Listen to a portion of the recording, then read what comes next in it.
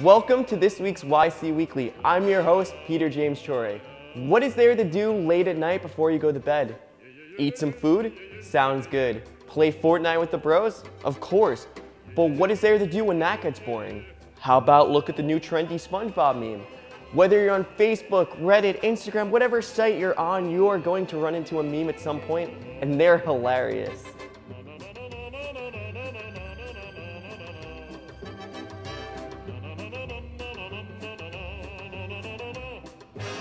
Let me ask you guys a question.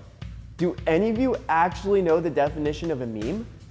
No, Pete. What is a meme? Hey, Jose. According to Merriam-Webster Dictionary, a meme is an idea, behavior, style, or usage that spreads from one person to another within a culture. Wow, I didn't know that. The word meme was coined in the year 1976 by ethologist Richard Dawkins, long before the internet age blew up. Fast forward to the year 2000, people start sending videos, ideas, and GIFs through internet communities and websites such as Funny Junk and eBaum's World. Fast forward to the mid-2000s, Facebook, YouTube blows up. People easily start spreading their ideas, pictures, videos, statuses, and you know it, memes. Oh, this magazine's boring. I'm gonna check out some memes. Ooh. I thought I heard some laughter. Oh, I was just on Facebook. Someone put this really funny status. Okay.